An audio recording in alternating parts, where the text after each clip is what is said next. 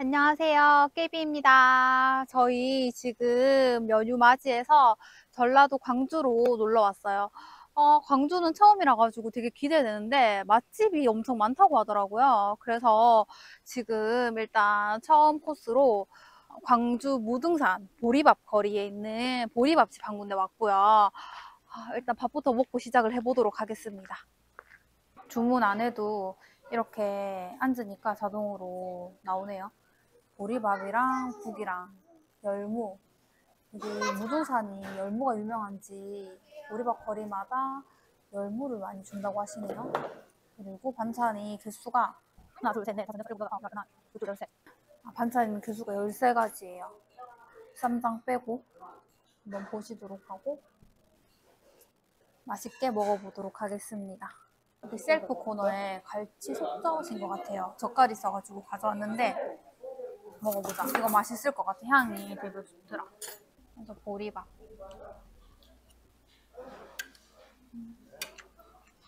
식감이 촉촉해.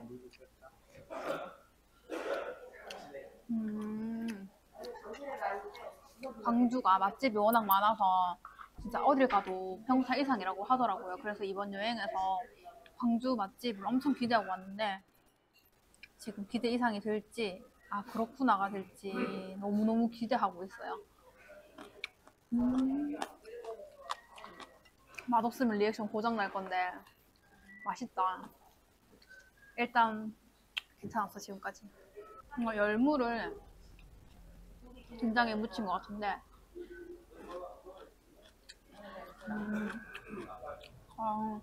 된장이 맛있네. 뭔가 집된장 같은데 되게 맛있다. 그리고 무생채 엄청 맛있게 묻혀놔서 기대하고 있어요. 무생채.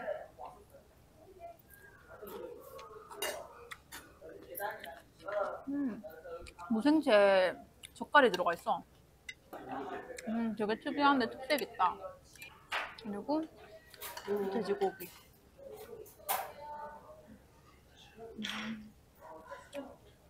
맛있네. 맛있네.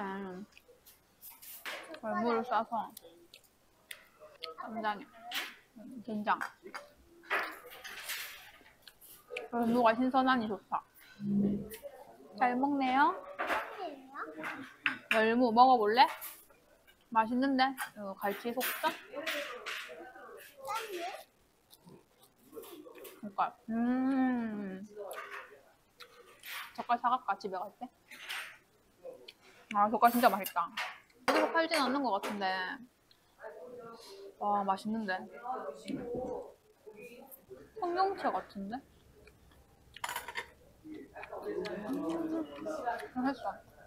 솔직히 어제 연휴 명절이라 가지고 나물밥 먹었잖아. 별로일 것 같았거든. 근데 맛있다. 전반적으로 간은 약간 센 편인 것 같아요. 근데 맛있다. 내가 갈라 했던 집이 거기도 11,000원이었거든. 근데 가게가 되게 허름했어요. 근데 문이 닫혀가지고 못 가서 아쉽다 했는데 바로 옆에 있길래 그냥 들어왔는데 뷰도 너무 좋고 또 매장 음식도 그렇고 매장도 엄청 깔끔하고 해서 솔직히 만족도가 나 거기 간 것보다 너무 높은 것 같아. 맛도 있어서 그런지 너무 맛있어서 이제 한번 비벼볼게요. 무생채, 열무, 고추, 콩나물, 도라지, 고사리. 매실장 되게 맛있어. 갈치 속젓을 꼭 넣어야 돼요. 진짜 맛있어. 나 이렇게 비벼볼래. 푸짐하죠. 너무 많이 넣으면 보리밥이 많이 없어가지고 짤 것 같고 입맛이 다 젖인다 지금. 와 이거 나중에 영상 편집하면서 보면은 또 먹고 싶을 것 같아. 엄마, 무슨다님 엄마. 맛있다.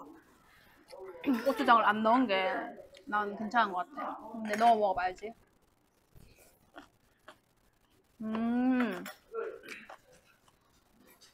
꼭 넣어. 매실장 아직도.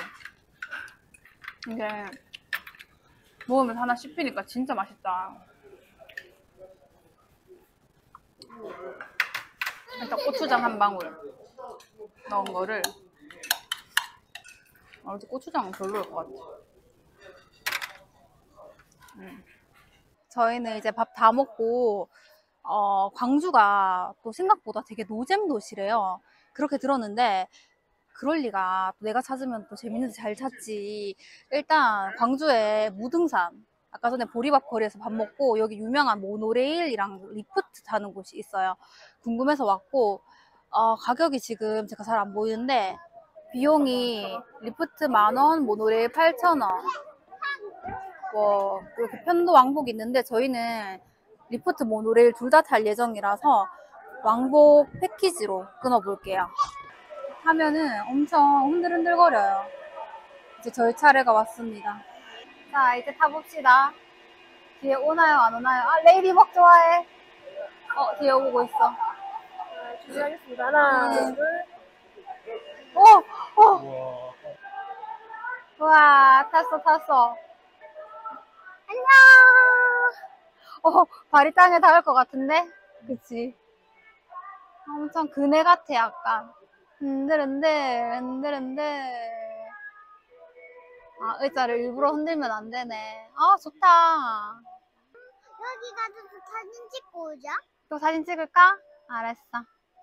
우와, 너무 좋다. 이렇게 산속으로 들어가니까. 스키장 리프트랑은 또 되게 다른 느낌이다, 그치? 노래가, 스피커가 조금 올라오니까 낫네. 아까 귀 찢어질 것 같았는데.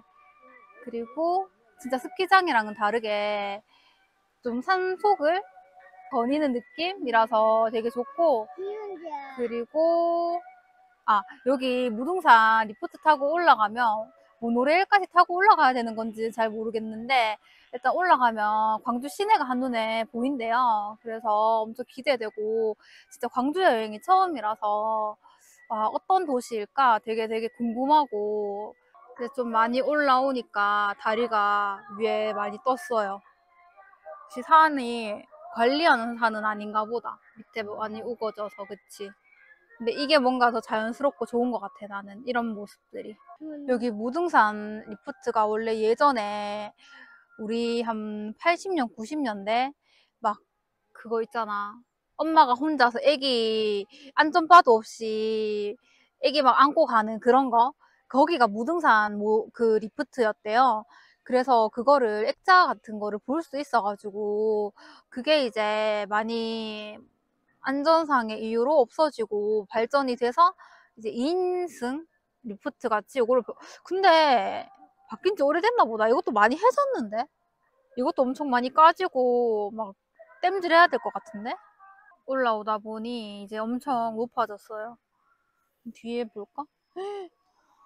뒷모습 엄청 뒤에 광주 시내 보인다. 엄청 가팔라. 이거 봐봐. 그치? 이제 엄청 높아졌고 아까 전에 리프트에서 뻑 소리가 나가지고 깜짝 놀랐어요. 그거 무등산 리프트 몇 번 사고 났더라고. 뭔 일 안 나겠지.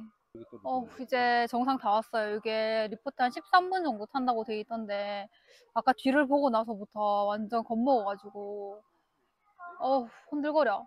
그리고 또 끝에 오니까 흔들거리네. 너무 무섭다. 어떻게 내려가냐 좀 이따가. 이제 거의 다 왔어요. 어딘데요? 이제 모노레일 탈 거야. 모노레일이 또 엄청 무섭다던데. 기차? 기차.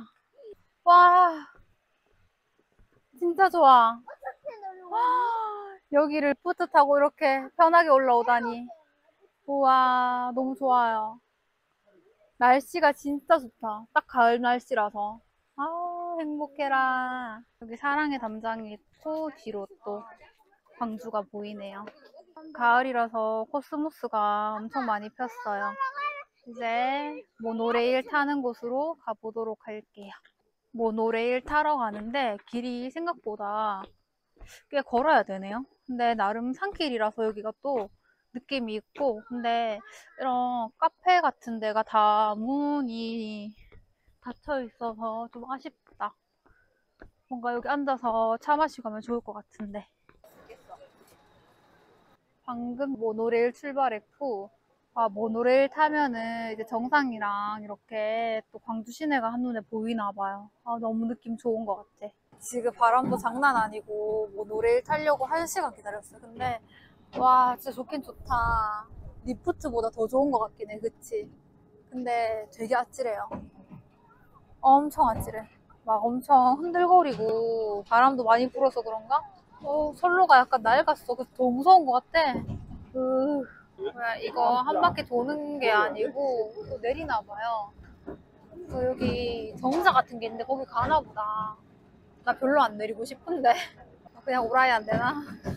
강제 하차인지 아니면 그냥 통과되는지 한번 봅시다. 근데 다들 내리기 싫어할 것 같은데. 와 진짜 웃김. 다들 하차 거부했어요. 하차 거부했는데 기다리는 분들 너무 많아가지고 그러면은 이분들이 욕한다고 하니까 우리도 욕하겠는데 이러면서. 근데 다들 강제 하차 당하고 정상을 향해 강제로 올라가고 있어요. 약간 수학여행 느낌인데 수학여행 가면은 하기 싫어도 억지로 해야 되잖아. 계단이 많네. 얼마나 올라가야 되는 거야?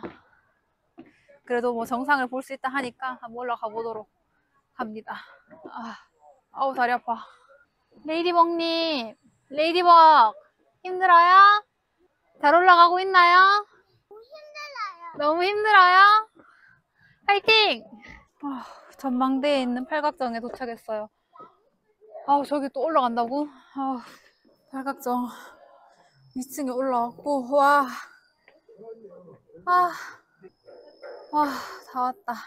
무등산 팔각정 정상은 정말 멋있는 것 같고, 여기서 보니까 대구 앞산이랑 사실 전망이 큰 차이는 없는 것 같아요. 여기를 대구라 해도 믿지 않을까 싶고, 일단은 또 저녁에 야경을 보러 갈 거라서 야경을 되게 기대해보고, 이제 저는 내려가서 디저트를 먹으러 가보겠습니다.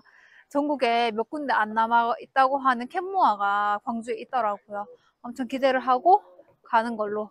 땡가 엄마 손잡아주는 거야? 엄마 왜 손잡아줘? 고마워. 와 진짜 가빨라. 우와. 엄마 잊고 있었는데. 역시 엄마 안 잊고 손잡아주고 고마워요. 완전 가팔라서 안 무서워? 괜찮아. 이제 맛있는 거 먹으러 가자. 추억의 캔모아 드디어 도착을 했어요. 올라가 볼까요? 우리들의 쉼터, 뭔가 진짜 추억 돋는 일러스트 느낌이고, 박찬호 선수 파이팅. 이거 뭐야, 언제 적 거야?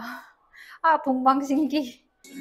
사람이 너무 많아서 깜짝 놀랐어요. 나는 되게 우리밖에 없을 줄 알았는데 지금 추억의 그네도 그대로 있고 중간에 자리가 없어. 자리가 어쨌든 그네 자리에 유일하게 있어가지고 앉았는데, 메뉴는 파르페, 빙수, 또 마시는 거 있고 그라탕, 볶음밥, 뭐 커피 종류, 주스 종류 있는데 뭐 주문할까? 드디어 주문한 메뉴가 나왔어요. 생과일 파르페. 뭔가 아이스크림 한 덩이랑 생과일이 많이 들어가 있고, 내가 생각했던 파르페랑 다른 것 같아. 과자가 없네. 그리고 이거는 캔모아 빙수. 아마 우유 빙수에다가 과일을 조금 얹은 것 같고, 그리고 이제는 빵이 리필 안 된다는 식빵, 구운 식빵까지 한번 먹어보도록 하겠습니다. 파르페는 탱구가 다 먹기로 해가지고 아마 못 뺏어 먹을 것 같고, 저는 빙수로 먹어보도록 하겠습니다. 뭔가 시럽이 많이 올라가 있고,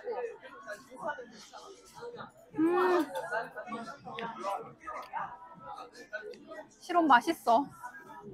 내가 좋아하는 시럽이야. 맛있지? 딸기랑 초코시럽 딱 그냥 옛날 맛이에요.